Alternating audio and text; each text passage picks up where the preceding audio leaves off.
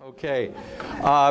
This is like homecoming. I recognize so many faces here, and I do want to make special mention that my co-editor, Dan Holt, and his wife, Marilyn Holt, drove in from Kansas for this, and our assistant editors, Mame Warren, and I just did it. I keep forgetting. Ann, what's your last name?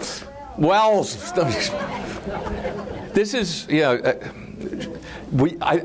think there are a lot of people in this audience who understand that crazy. Sure, I forgot who I had lunch with yesterday. It's been crazy. Okay, let's get going here. On October 30th, 1953, General of the Army George C. Marshall received word that he had been awarded the Nobel Peace Prize. In keeping with tradition, the Nobel Institute provided no explanation for giving the award or for selecting, for the first time, a professional soldier.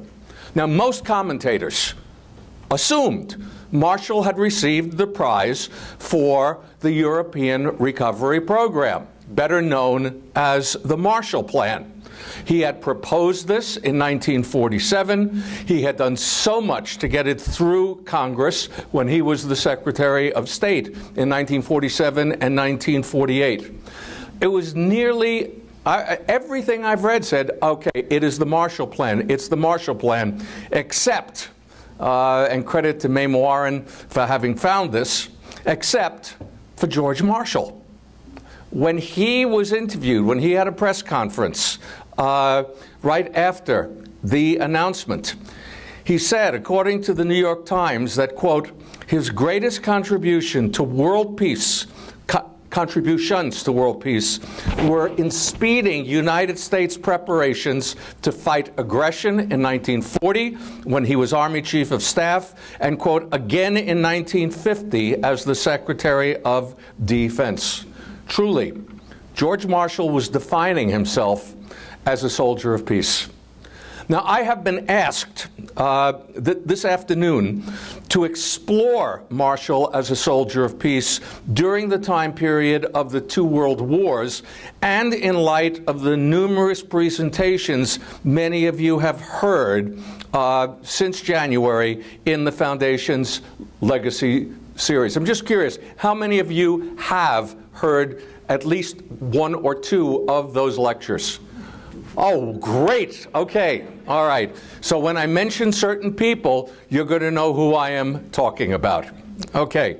Now, what I would like to point out is that, and emphasize, is that, interestingly, Marshall, in his 1953 statement as to what his contributions to world peace were, was equating peace with military preparedness. And it's a theme that I'm going to go into here. This is no accident.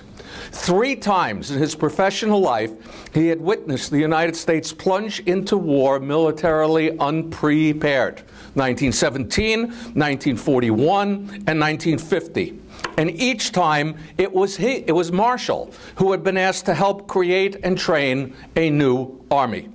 As a result of these experiences, Marshall had come to believe that proper military preparedness either could have averted war entirely or seriously diminished both the duration of the war and the number of American soldiers and sailors who died. And throughout the post-World War II years, Marshall would consequently and forcefully call, unsuccessfully, for the creation of a universal military training system to keep the nation prepared in the future. Let me clarify here, I am not talking about universal military service, a draft. That is not the same thing. And as I get into it, I will explain there's a big difference between drafting a person at 18 and keeping them in active service for at least 2 years, and taking them for 6 months and training them, and then bringing them back for more training and bringing them up only when you absolutely need them. But let me hold that. Okay. World War I was Marshall's first experience with U.S. military unpreparedness in wartime. At that point, he was a captain, and he was an aide to the then hospitalized General J. Franklin Bell. In effect, because of this, Marshall was put in charge of mobilization in Bell's Eastern Department.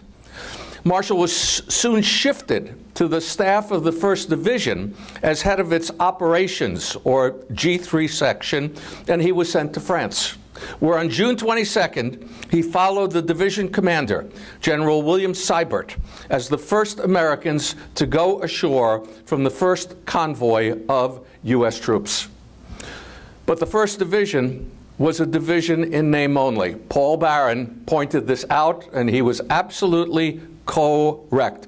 There were no divisions in 1917.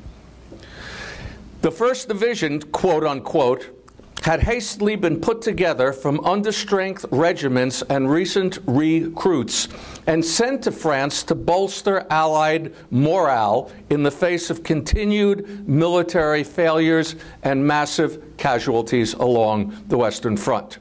Many of the soldiers in the 1st Division had only received their rifles before boarding the ship in New York City. Newly organized howitzer, mortar, and 37mm cannon units had no such weapons, or in Forrest Pogue's famous words, they had not even heard of those weapons. They had no training in trench warfare, or indeed in any basic military behavior.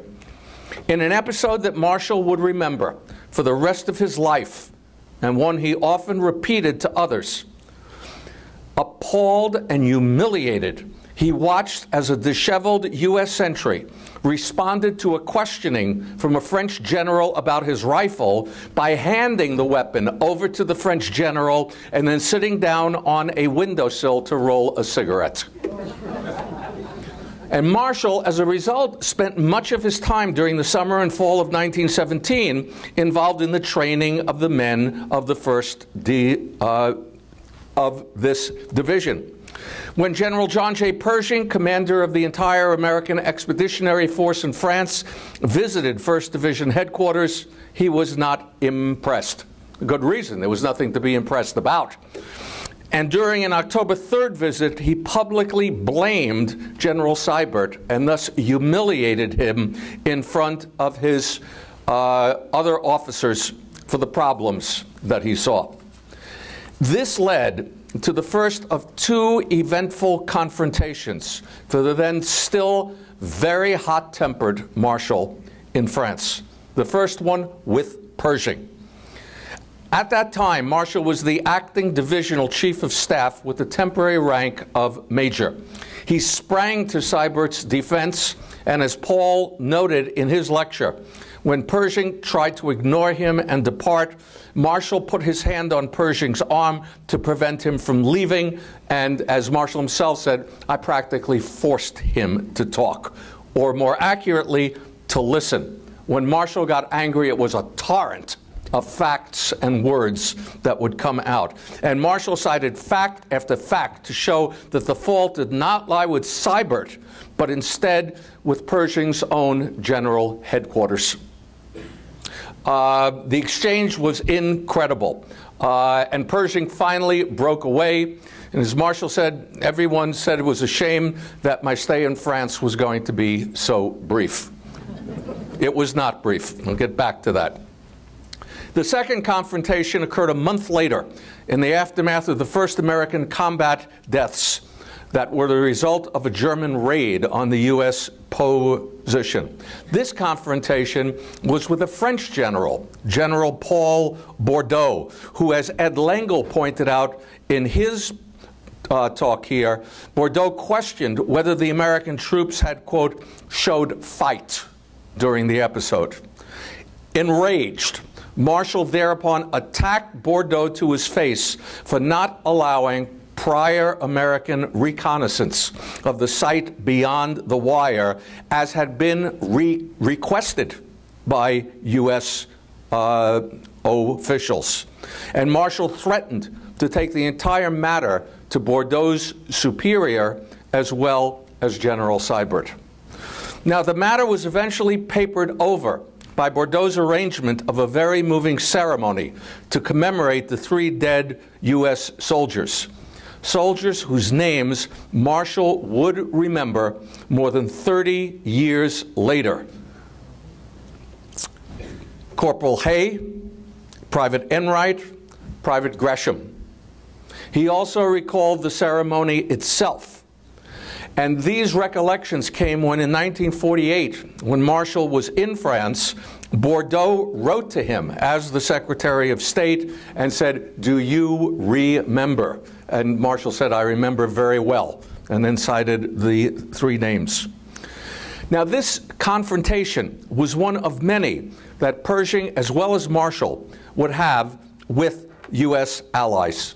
And it may very well have taught Marshall the lesson Winston Churchill would later verbalize, that the only thing worse than fighting with allies is fighting without them. Ed L'Engle pointed out in his presentation, American officers from Pershing on down believed that the 3-year stalemate and bloodbath in the trenches had resulted from a traditional European lack of innovation and creativity, a lack of innovation and creativity that could contaminate the Americans if they allowed their forces to be amalgamated into French and British lines. Helping Pershing avoid this was the fact that the only order that President Woodrow Wilson gave Pershing was keep the American army separate. The reason? So he could have bargaining position at the Paris Peace Conference. But as we can see, Pershing and his officers had other reasons. They didn't want to be poisoned, if you will, by what they considered the wrong British and French methods. They had mixed success here. The American Expeditionary Force remained a separate force, although at times, in case of emergency, it was used with the British and the French forces. The Americans overall were trained in an American way of war that emphasized flexibility and creativity and open warfare rather than trench warfare. One might quip, it's lucky the Americans came in 1917 and really didn't send major forces in until 1918, when the trench warfare began to open up into open warfare. So the Americans left the war saying, we were right. It's open warfare that works. Despite the problems with the Allies, Marshall also learned the importance of them. World War I, I would remind you, was the first American experience with allies since the 1778 alliance with France during the War for Independence. And that alliance with France had left a bad taste in many American mouths before it ended in 1800. That end was preceded by an undeclared naval war with the ally France. It was not a happy marriage once the American War for Independence ended. With French officers on an almost daily basis. And he clearly learned the vital importance of having allies in any future war, as well as the problems you would have working with allies. The previous confrontation with Pershing had enormous consequences for Marshall. Rather than relieving him for insubordination, Pershing came to rely upon Marshall when whenever he visited 1st Division headquarters. And in the summer of 1918, Pershing had Marshall transferred to the Operations Division of his General Headquarters staff. Here, Marshall would serve under the then Colonel, later General, Fox Connor. And he soon developed a reputation for his planning of the U.S. offensive operations at St. Mihiel and in the Meuse-Argonne. What he did, and you know, if I had the time, I would go into this in greater depth. But he is moving hundreds of thousands of American troops into the line and French troops out of the line with their equipment secretly at night, with only 3 rail lines and I think 2 roads to do it. He developed a nickname at this time, Wizard, for his ability to do all of this. Now, these offensives had to be, of course, carefully coordinated with the Allies. So Marshall was once again working with them and learning how vital they were to victory. The American successes, especially in the Meuse-Argonne, would not have happened without the French and British forces to their left and to an extent to their right at this time.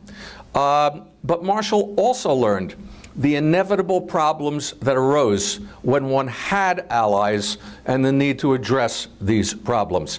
I would argue that Marshall's World War II insistence on the creation of the Anglo-American Combined Chiefs of Staff and the principle of unity of command, that in World War II, in every theater, all British and U.S. Army, Navy, and Air Forces were to be under a single commander from one of the two countries. That all of this could be traced back to the fact that this did not exist during World War I, and the Allies suffered for it. There were numerous reasons for the lack of Allied unity during World War I. In a 1940 War College lecture, Marshall's wartime superior and friend, Fox Connor, warned that, quote, dealing with the enemy is a simple and straightforward matter when contrasted with securing close cooperation with an ally. And Connor then explained at the War College why achieving unity of command with allies was so, why it was so difficult to achieve this. And I would love to read it, but that would take so much time, to be the end of the lecture, and I'm still in World War I. So if you ask me during the Q&A, I can give you some of Connor's reasons, and they are so incisive. He is the missing link in any study of 20th century U.S. Army history, because in the 1920s, Connor would tell his then young protege, the unknown Dwight Eisenhower, to get an assignment with Marshall if at all possible. Why? Because in the future, and this is Eisenhower quoting Connor, we will have to fight beside allies, and George Marshall knows more about the techniques of arranging Allied commands than any man I know. He is nothing short of a genius. Unfortunately, Connor destroyed his papers. So historians, have to work around to figure out what his impact was.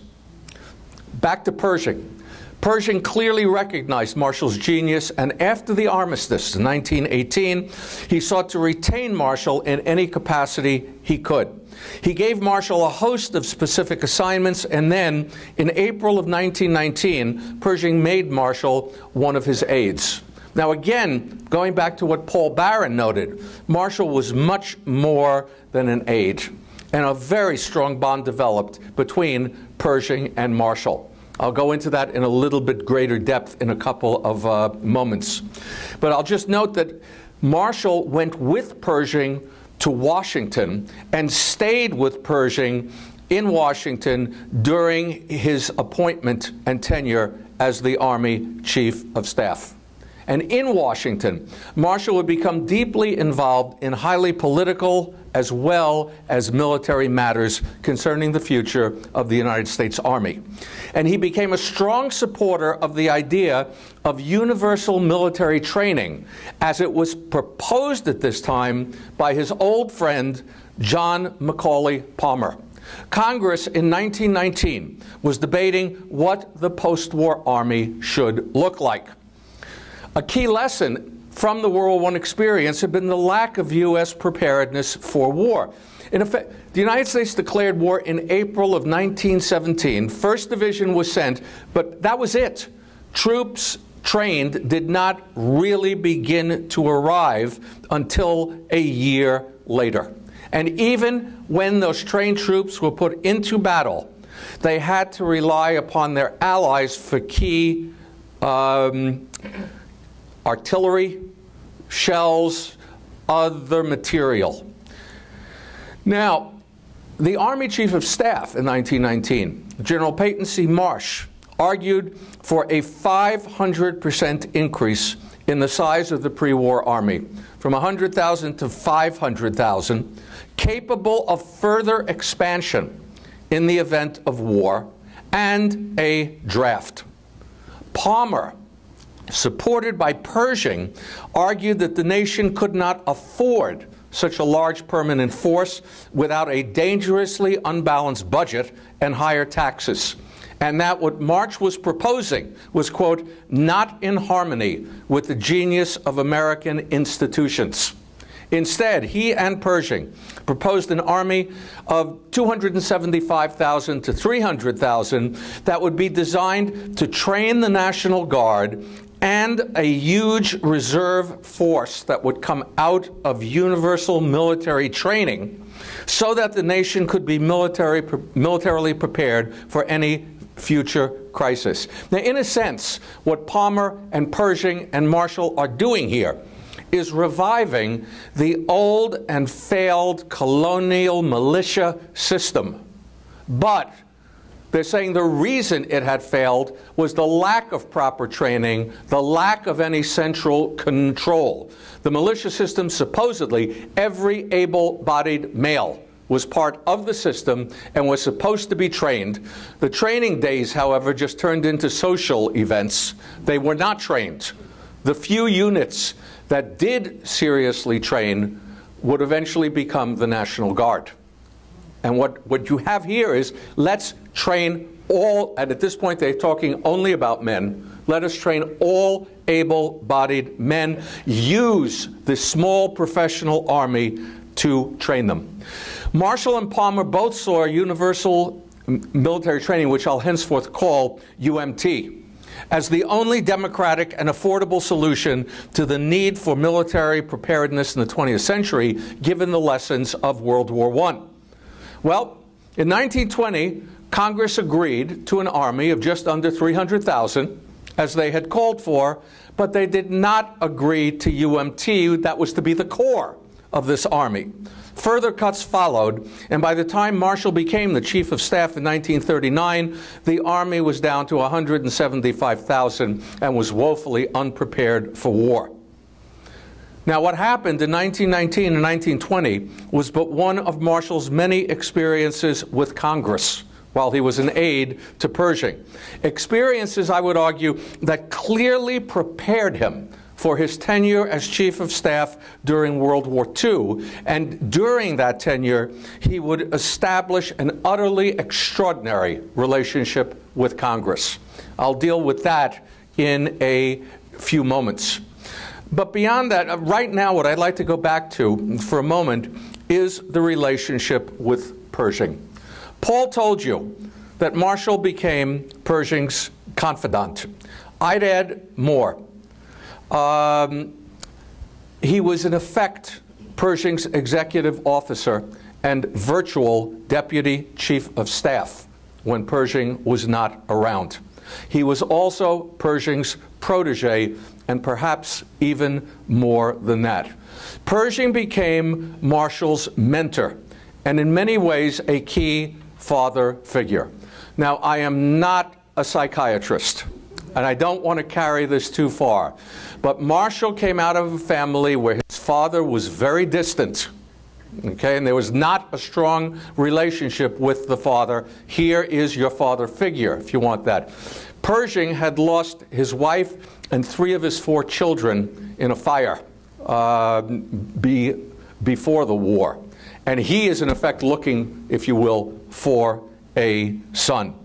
I think the most gut-wrenching correspondence I ever read in the Marshall Papers came when Marshall's first wife died. And Pershing wrote to him saying, "Nobody knows better than I do what you are going through now." And Marshall's response, which I have brilliantly managed to lose amidst all these papers, I will get back to it, for one of the few times he opens up and he says, I am at a loss.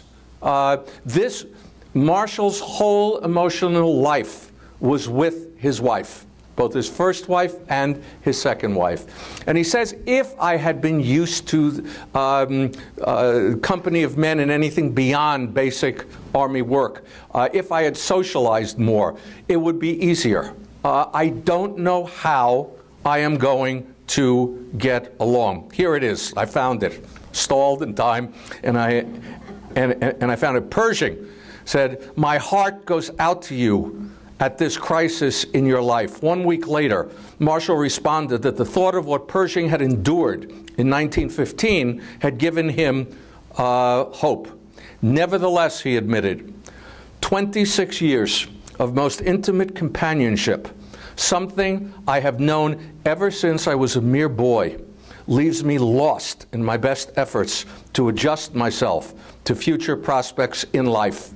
If I had been given to club life or other intimacies with men outside of athletic diversions, or if there was a campaign or another pressing duty demanding a concentrated effort, then I think I could do better. He didn't have any of that. He concluded that somehow he would get along. And of course, he did. Let me also point out that when Marshall did meet his second wife and remarry, Pershing was his best man. And saying was more people came to see Pershing than came for the wedding. Those of you who are interested, Marshall's second wife, Catherine, wrote a memoir that Marshall went over very carefully before it went to press. And her description of what went on at that wedding and her introduction to Army life will have you on the floor. Now, by the time he met and married Catherine Marshall, who was a widow, he was in the 4th year of his assignment as the assistant commandant of the infantry school at Fort Benning. This assignment restored his spirit and had profound consequences for the World War II Army.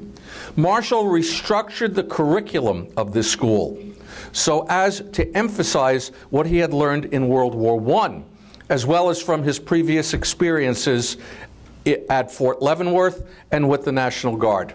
What? The need for simplicity in plans and orders. The ability to innovate and deal with the unexpected. And to encourage that, Marshall banned written lectures. He also provided poor maps or no maps so as to duplicate the confusion on the battlefield.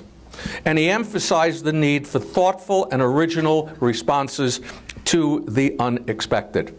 And of course, he emphasized training in a warfare of movement. The old American belief in this regard had been reinforced by the experience of World War I and the revolution in warfare that was then taking place, caused primarily by the development of the internal combustion engine. And just stop and think of what the internal combustion engine leads to. The truck, the tank, the armored personnel carrier, the airplane, the Jeep eventually. You can just go on and on.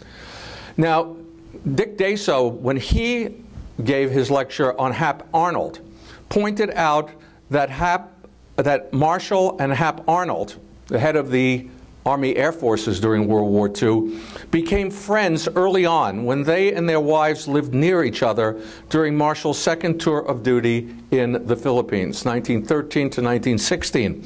Indeed, Arnold at that time was watching Marshall during a war game give orders in the field. He's sitting under a bamboo clump. And he came home and said to his wife, I have just seen an Army Chief of Staff for the future, just watching Marshall work. Arnold became chief of the Army Air Corps. There was no separate Air Force until 1947.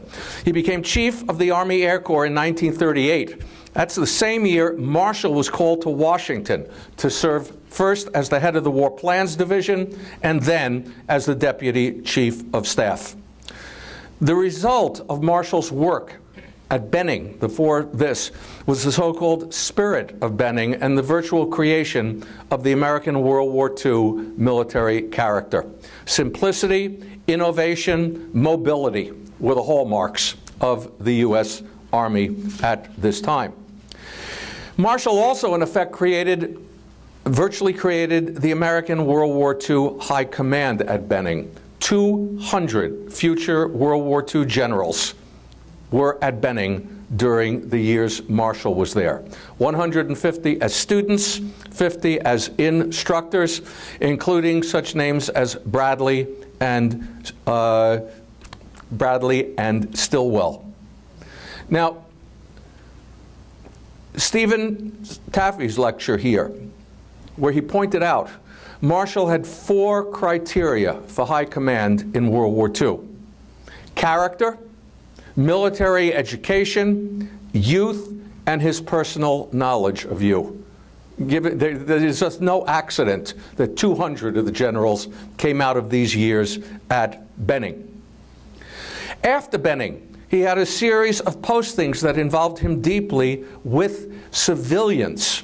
Forts Screven and Moultrie, the Illinois National Guard, Vancouver Barracks, and most importantly, work with the Civilian Conservation Corps, which was a New Deal program to take urban unemployed youth and put them to work in the reforesting rural areas and other work in the outdoors. Now, these were not members of the Army. They were civilians, but they were directed by the Army. And in effect, what Marshall had here were the citizen soldiers he wanted in a universal military training system, and he loved the CCC. He absolutely loved the outdoor work with them, and the fact that he had to convince these boys to work with him and listen to what he had to say. In 1938, Marshall is recalled to Washington, and as I said, first made head of the War Plans Division and then Deputy Chief of Staff. As Deputy Chief of Staff, he had a notorious confrontation with Franklin Roosevelt that Paul talked about, talking back to Roosevelt at a meeting, saying, frankly, Mr. President, I don't agree with that at all. That ended the meeting. Everyone shook Marshall's hand, saying it's a shame his stay in Washington was going to be so brief. But the reverse happened, as it had with Pershing. Instead of relieving Marshall, Roosevelt jumped 33 senior officers to appoint him the next Chief of Staff. I'd like to emphasize here for just a minute the importance, as exhibited by both Pershing and Roosevelt, of a superior, welcoming dissent from this officer. They want to hear the disagreement. It will help them. That doesn't mean they're going to follow what Marshall says, but they want to hear what he has to say. And as has been pointed out, Marshall, as Chief of Staff, makes clear his disagreements with Roosevelt, but when Roosevelt says, this is it, I am the Commander-in-Chief, it is yes, sir. I will do it. Marshall's second major bout with unpreparedness was when the war began in Europe. And it began in Europe. Hitler invaded Poland on the same day Marshall was to be sworn in as Army Chief of Staff. He was woken up at 3 in the morning to tell him that the German army had moved across the border. He is sworn in a few hours later. Now, most of us who have studied Marshall agree that 1939 to 1941 were the most difficult years he had as Army Chief of Staff. Why? Somehow, he must prepare for the possibility of war without alienating those in the Congress and the country, and there are a large number of them, who are opposed to intervention in the war. They used to be called isolationists. I don't like the term. I don't think the United States was ever isolationist, but that's another matter that we can talk about. I prefer the term, and the scholars of the isolationist movement are using it more and more, anti-interventionist. They're in Congress, they're in the public, and they're in his own War Department. Indeed, there is a feud in the War Department between the Secretary of War, Woodring, who is an anti-interventionist, and the Assistant Secretary of War, Louis Johnson, who is an interventionist. And that creates absolute hell for Marshall's predecessor as Chief of Staff and for Marshall. Marshall must also deal with the President, who prefers naval and air expansion and material support for Britain and France over the expansion of the Army. Okay? There are numerous reasons for this. One is a political reason. Roosevelt said it perfectly. American mothers don't want their boys to become soldiers, but they don't seem to mind them becoming sailors.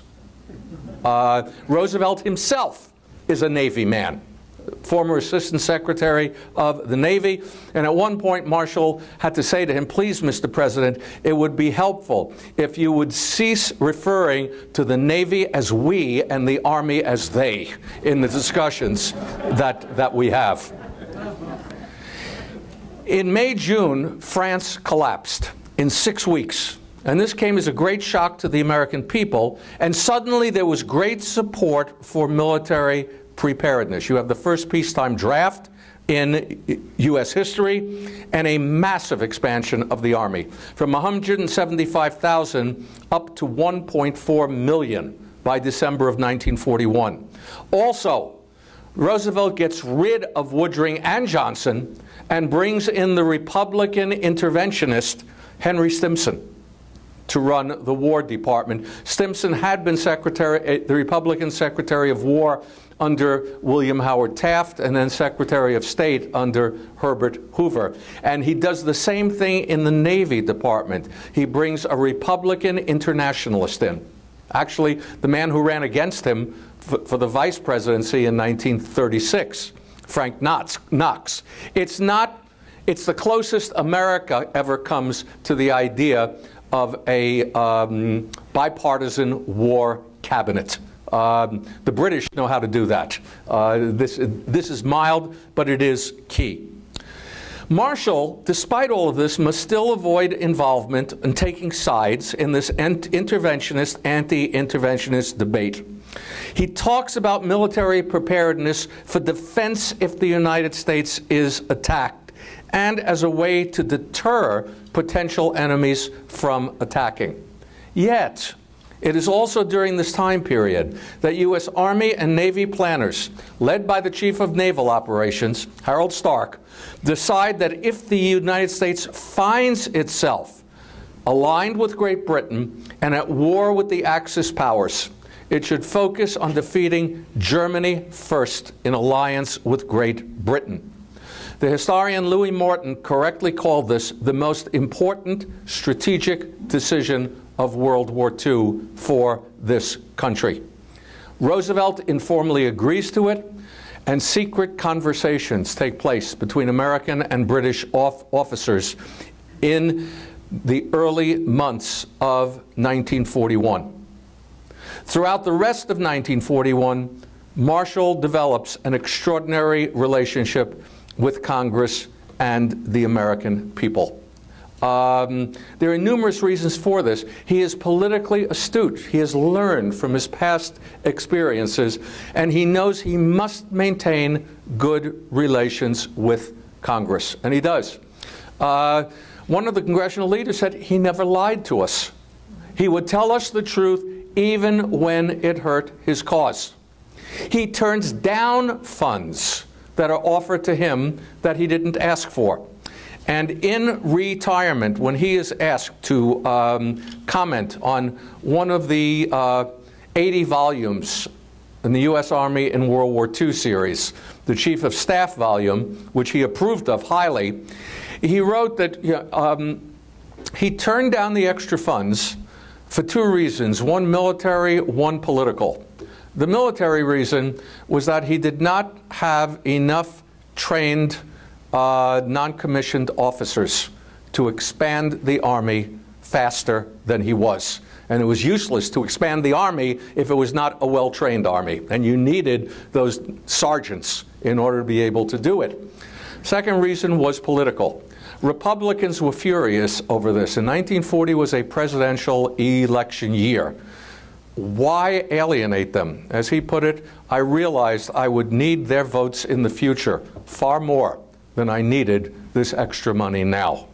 And in that sort of logic, you can see Marshall had an uncanny ability to take the long view, to see around the corner and not get bogged down by what was directly in front of him. Episode after episode where he did this. So he gets this great relationship with Congress. Relations with Roosevelt at this point are not as good, because Roosevelt does not want a massive expansion of U.S. ground forces. What he wants to do, he gets the Lend-Lease bill passed. Let's give aid to Britain and to the Soviet Union when the Soviet Union is attacked, and we'll build up naval and air. And Marshall is saying, excuse me, you can't give those planes and tanks to Britain and Russia. We need them for our army. And Roosevelt is saying, no, they're going to go there. When does Roosevelt accept the fact that the United States is going to be a full-scale belligerent in this war? Historians argue over this. I don't think he did until December 7th, 1941. That before then, he's juggling, and he's figured, if I send enough Lend-Lease supplies, maybe the British and Russians can do it on their own. I am willing to have an undeclared naval war in order to get the supplies to Great Britain and Russia. But very little support for a massive expansion of the Army until the United States is fully in the war, and then things change. Once the United States is in the war, Marshall is determined that this war shall not repeat the World War I experience in regard to preparedness and in regard to Allied coordination. Thus, not only the efforts I've talked about, but also immediately after Pearl Harbor, Churchill writes to Roosevelt saying, I'm coming to Washington. Probably the last thing in the world that Franklin Roosevelt needed at that point. And he's bringing his military advisors with him.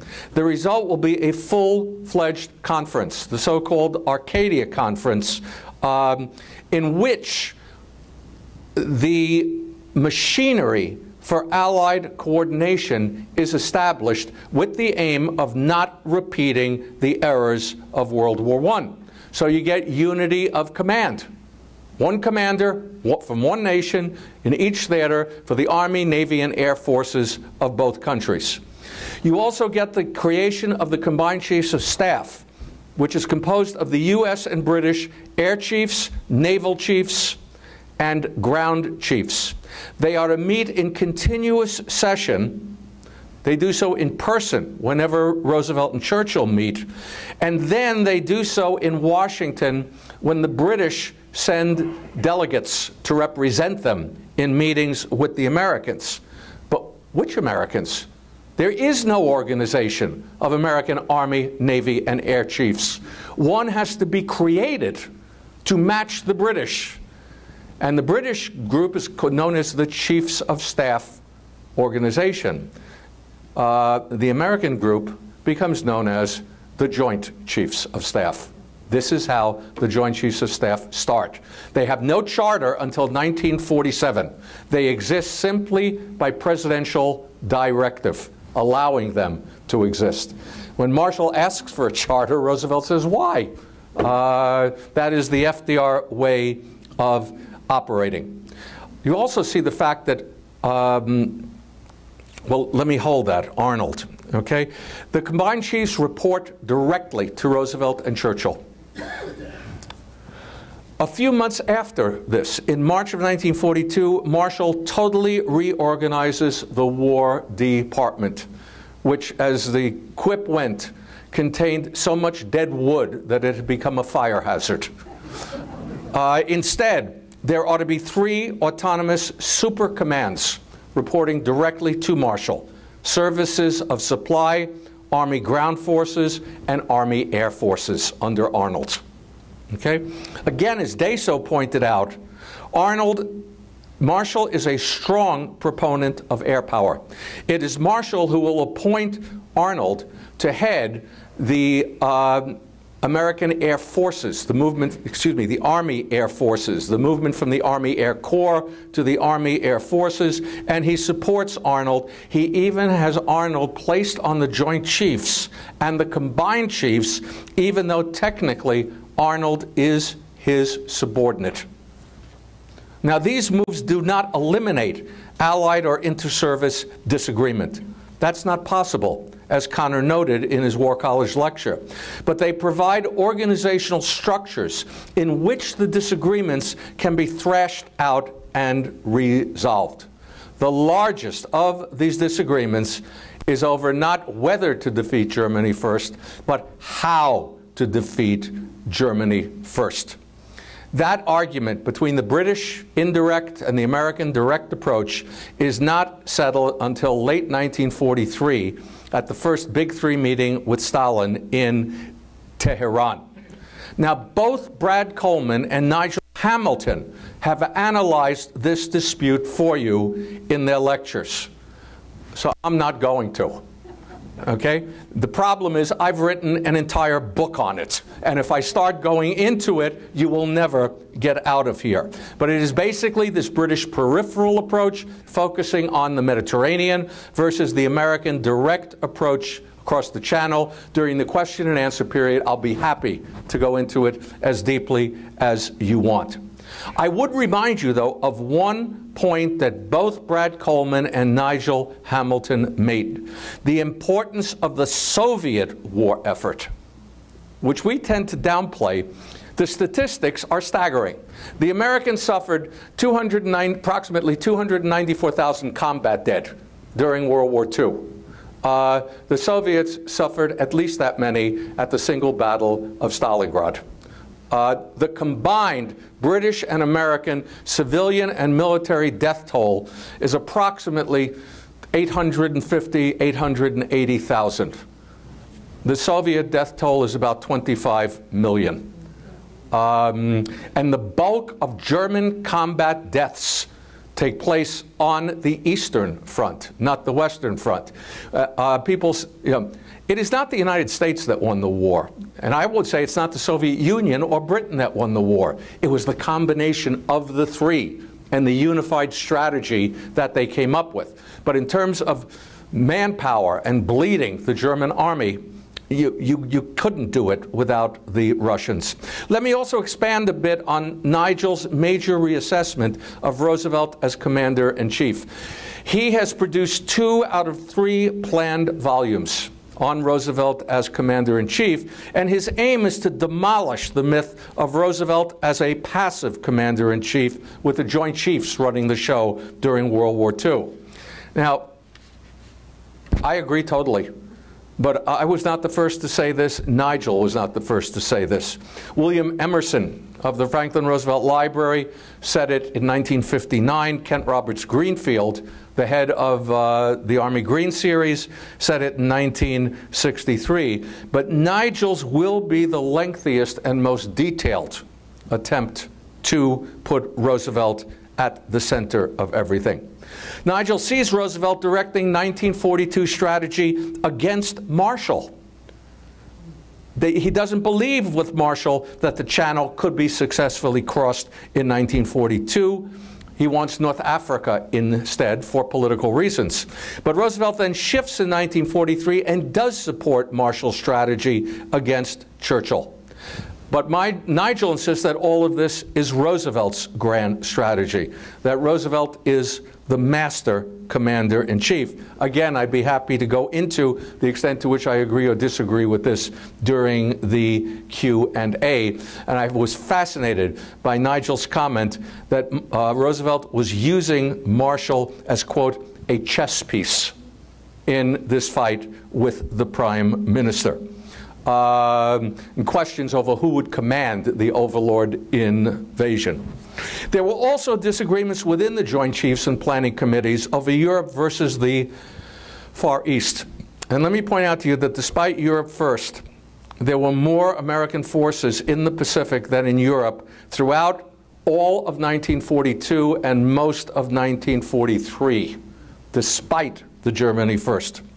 There is also debate over which route in the Pacific to take and relations with Douglas MacArthur, who, as Jim Zobel exuberantly pointed out in his presentation, the relations with MacArthur were far from as bitter as is usually portrayed. MacArthur, when he was Chief of Staff, did not try to cripple Marshall's career by sending him to Chicago to train the Illinois National Guard in 1935. Jim went into this. MacArthur had recommended Marshall for promotion to Brigadier General. And I think you must understand the importance of the Chicago assignment in light of the bonus march a few years earlier. MacArthur fully expected an insurrection. And Chicago was a likely place for it to take place during the Great Depression. So the training of the Illinois National Guard was quite important. Now, MacArthur did feel betrayed by Roosevelt and Marshall over his, quote, abandonment in the Philippines in early 1942. And MacArthur opposed the Europe First strategy throughout the war. In doing so, he had what Marshall referred to as localitis, thinking that his theater was the most important.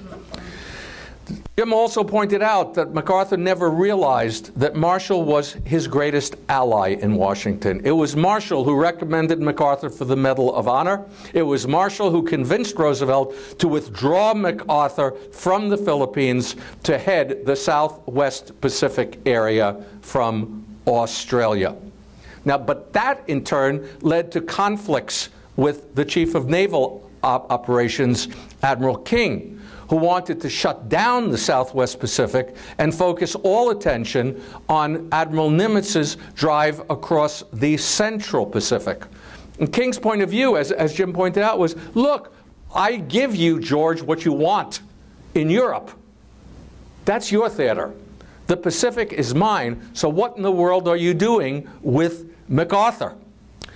This conflict only compounded other problems Marshall had with King, a very prickly and difficult man.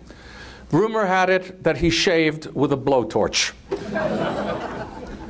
His daughter, I love this, said, no, he is the most even-tempered man in the world. He is always in a rage. Not an easy person to get along with. Marshall insisted on inter-service cooperation, and there are famous stories of Marshall saying, look, we have got to. King stalked out of Marshall's waiting room once because he was being kept waiting for an appointment. What he didn't know was that the Australian foreign minister was in Marshall's office and wouldn't leave. That is why it was late. Marshall went right over to King's office. Forrest Pogue tells this story and said, we have got to get along. Marshall also pressed Roosevelt for the appointment of a chairman to the Joint Chiefs of Staff to represent the chiefs to him. The British had such a person in General Ismay. Roosevelt's answer was fascinating. He said, I have a chief of staff. You're my chief of staff. And Marshall said, no, I'm your Army chief of staff. You need a chief of Army, Navy, and Air. Roosevelt's answer, that's my job. I love that answer. And when he finally agreed to appoint someone who would become chairman of the Joint Chiefs, Admiral William D. Leahy, he described him as my legman to the Chiefs, whereas Marshall had wanted Leahy to be the Joint Chiefs legman to the President. Again, Nigel knows about this. You see Roosevelt wanting to be the controlling strategist in this war. Marshall was also involved in the continued expansion of the Army, which now grew up to 8 million, over 8 million. These had to be trained and organized in the United States and then shipped overseas. As Stephen Taffy pointed out to you, these men were to be organized in 89 divisions of about 15,000 men. Now, if you do your arithmetic, you say, wait a minute, 15,000, even if you round it to 90 and 100, is nowhere near 8 million. Well, you do subtract the air forces, but still, what you have is what's known as the division slice. The support troops necessary to support a division overseas. And you're projecting power thousands of miles out. So that division slice is very, very large. The gamble relied upon Soviet power, that you only needed 89 divisions. It is known as the 90-division gamble. And it worked, barely. In the Battle of the Bulge, if the Germans had succeeded further, there were no reserves left to be called up. Taffy also pointed out to you how Marshall appointed his commanders. His interest, again, in character, military education, youth, and his knowledge of you, either personally or through someone who knows you. He continued to rely on Benning men, but also the recommendations from Benning men and from those with whom he had worked closely during World War I, as well as those in the field. Marshall, as I previously noted, was a strong supporter of air power, but he did not believe that strategic bombing could win the war, as the air power advocates claimed. Again and again, he said, it comes down to that little guy in the mud. And in this, as Con Crane pointed out in that session of which I was a part on myths of World War II, this strategic bombing myth that you could simply bomb and the enemy would be forced to give up. It just did not work. And the strategic bombing campaign was a failure until you developed a fighter aircraft capable of accompanying the bombers all the way to Germany and tactically able to defeat the German fighters. We're talking, of course, about the P-51 Mustang. In doing this, at which point the aim changed. It was no longer destroy German factories, destroy German will to resist. It was destroy the Luftwaffe. As one Air Force pilot put it to me, World War II veteran, he said, I asked, were you aware of this shift? And he said, oh yeah, we became the bait. We were the bait to bring the German Air Force up. Now, by mid-1943, Marshall was in effect running and coordinating the entire U.S. global war effort. And in early 1944, Time made him its Man of the Year, calling him Civis Americanus, the epitome of the American servant soldier. It's an extraordinary tribute to him that I don't have time to go into now. It's for that very reason that he was denied the Overlord command. It's a long story. Again, I'd be happy to go into it in the Q&A period. Nigel went into it. Of everyone assuming Marshall would get the position, but the other members of the Joint Chiefs, Pershing and others, saying, you can't spare him from Washington. So in the end, Roosevelt asks Marshall, do you want the command? And Marshall says, I refuse to answer. You have to do what's best for the country, not what is best for George Marshall. At which point Roosevelt said, then it shall be Eisenhower. I could not sleep without you out of the country. When the war ended, Marshall was deeply involved in post-war planning, and he pushed for UMT in his final published report and failed to get it. And he keeps trying from 1945 until 1951 and fails. He never gets it. So what can we conclude from this? Marshall's Nobel speech, which was not his best, he was quite ill at that point. But he did go into why a soldier receiving a peace prize did not seem, quote, as remarkable to me as apparently it does to others. And he then, the famous lines from that Nobel speech. Let me just quote it to you for a minute. I know a great deal of the horrors and tragedies of war. Today, as chairman of the American Battle Monuments Commission, it is my duty to supervise the construction and maintenance of military cemeteries in many countries overseas. The cost of war in human lives is constantly spread before me, written neatly in many ledgers whose columns are gravestones. I am deeply moved to find some means or method of avoiding another calamity of war. Almost daily, I hear from the wives or mothers of families of the fallen. The tragedy of the aftermath is almost constantly before me. As this lecture has hopefully pointed out to you, Marshall saw military unpreparedness as a cause of war, and preparedness as a way to prevent war. His preferred, in fact, what he said is the only method for a democratic society was UMT. But for all his efforts, he could not get it. Let me conclude with the concluding line from Marshall's Nobel speech. Quote, I hope I have sown some seeds which may bring forth good fruit. Thank you very much.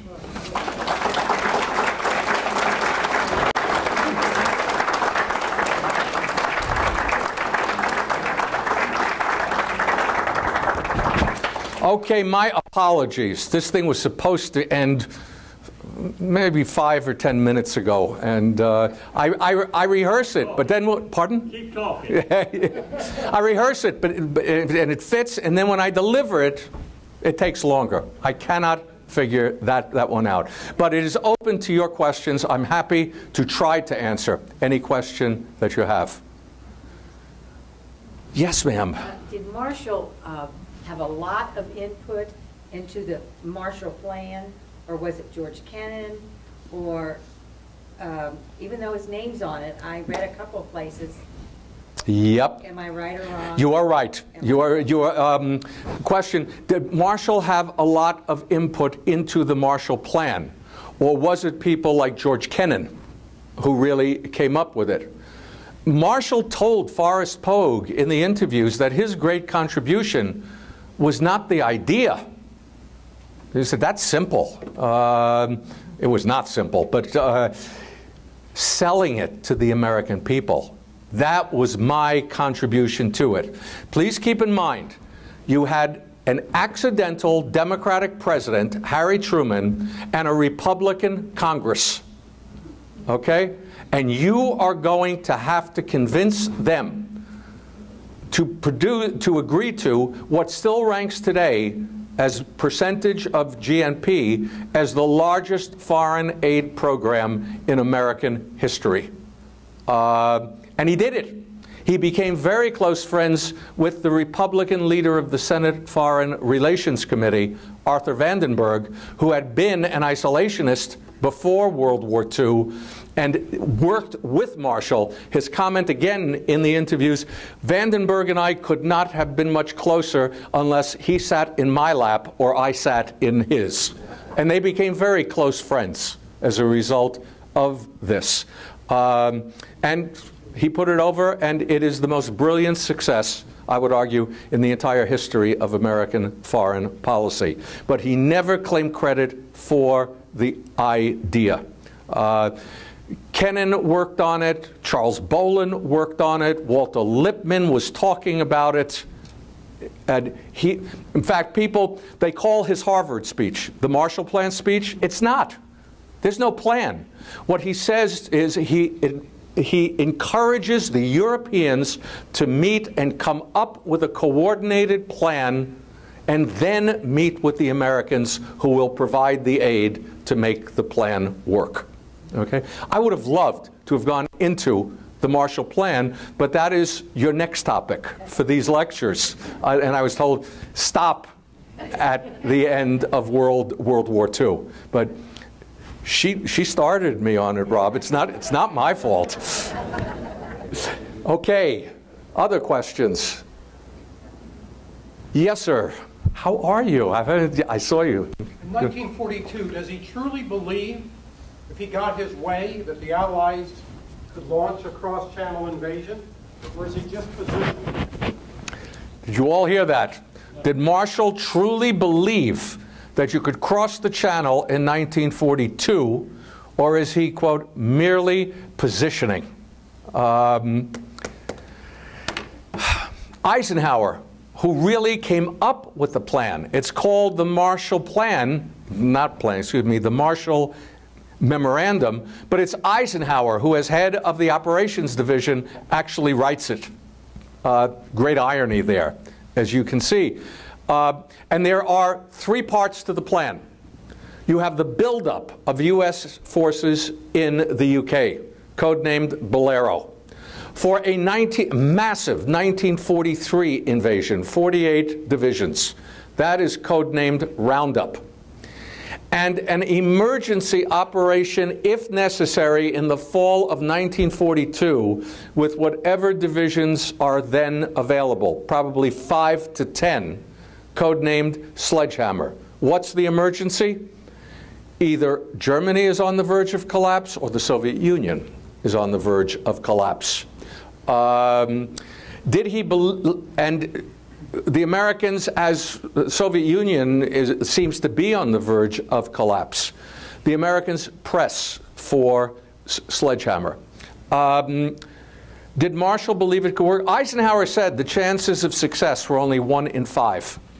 But it was worth the try to divert forces, German forces, from the Eastern Front. The British said, you will not divert a single German soldier from the Eastern Front. You will simply have another bloodbath. We cannot support this operation and reinforce it into 1943. What people tend to forget is that the main military concept here was concentration of force. It was the buildup of forces in the United Kingdom that was key to Marshall, so that you would have options. And he feared that if you didn't get this plan, there would be no buildup of American forces in the United Kingdom, which is exactly what happened.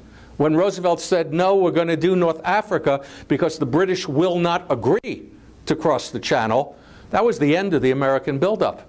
The major, of course, you had the U.S. Air Forces, but the major buildup of U.S. ground forces only occurs in 1944, after you have decided you will cross the channel, and that's when you finally get more U.S. forces in the European theater than in the Far East.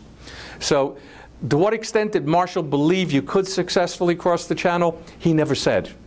He never said. You can reach your own conclusions on this. He did join with Admiral King when the British refused to cross the channel in saying we should then go for a Pacific First strategy. Now, Roosevelt rejected it out of hand, signed it Commander-in-Chief, and told Marshall that he knew exactly what this was, that it was a ruse, a bluff to get the British to agree out of fear to cross the channel. Roosevelt told Stimson, this is like taking up your dishes and going home, and he would not tolerate it. I think that there was reality behind it. It's something we will never know the answer to, but the belief was that going all out against Japan would aid the Soviet Union more than invading French North Africa. That by doing that, you remove the possibility of the Japanese attacking the Soviet rear. That was the logic behind it. The truth, we will never know. Yes, sir. How did the Dieppe raid, invasion, whatever you want to call it, come into play in this battle of crossing the channel, not crossing the channel? How did the Dieppe raid, the Canadian catastrophe, which took place after the decisions had been reached, it didn't directly affect it, but in its aftermath, it reinforced the British point that the Germans are prepared. We cannot cross the channel now. And it also made clear that when you did cross the channel, it should not be against a fortified city, an established port. That instead, you would go on an open beach and create your own harbor, Normandy. Dieppe has that sort of an influence. There is a conspiracy theory that the British allowed this catastrophe to take place in order to be able to say to the Americans, you are wrong.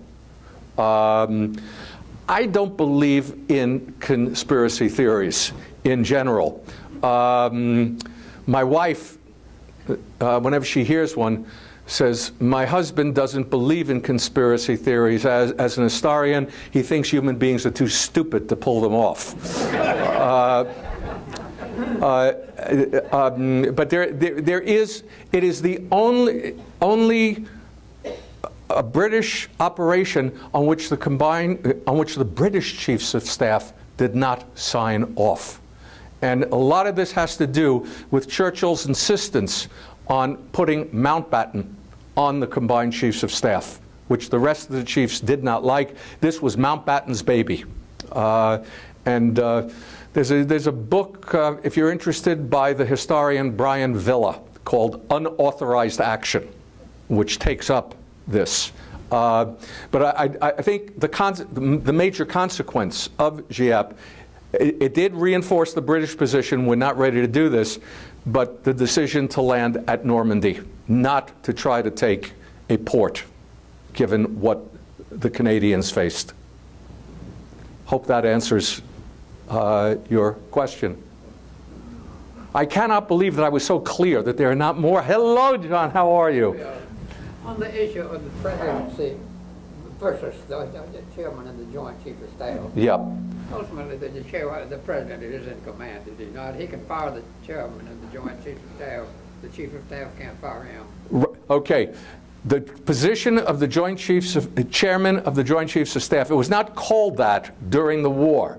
It was called Chief of Staff to the Commander-in-Chief. And it's only really in 1947 that it becomes chairman of the Joint Chiefs. And the power of the chairman evolves gradually. But, of course, the president can always relieve anybody on the Joint Chiefs of Staff. Give me a minute here. I just lost my train of thought, which is happening more and more as I age. The president can, of course, get rid of the chairman. But Marshall's point was to have somebody who could go before Roosevelt and say, this is what the chiefs believe. This is what they think should happen. What Roosevelt wanted was someone who would represent his point of view in meetings of the Joint Chiefs, and having read the minutes of the Joint Chiefs during the war, Leahy, Admiral Leahy, does exactly that. Again and again, when the chiefs begin to deal with matters that have political overtones, matters of grand strategy, Leahy will say, this is none of our business. This belongs to the president. He was the president's man. I find it fascinating, and as I said, I agree with Nigel to the extent that Roosevelt is a very active and controlling commander-in-chief. I think he may be the most politically brilliant president this country has ever produced. But to figure him out, when I do research at Hyde Park, I can hear him laughing. And I love the comment of one biographer, Jeffrey Ward, who after he finished writing the biography related a recurring and maddening dream of playing cards with Franklin Roosevelt. Okay? Roosevelt's talking nonstop, but while he's talking, he's taking cards from the deck and putting them up his sleeve. This is in the dream. And Ward's conclusion, I think it's safe to say that all of Franklin Roosevelt's cards were never on the table. I agree totally with that. Anything else? You would all rather go to the reception than hear me anymore. Fine. Okay, thank you very much. Thank you.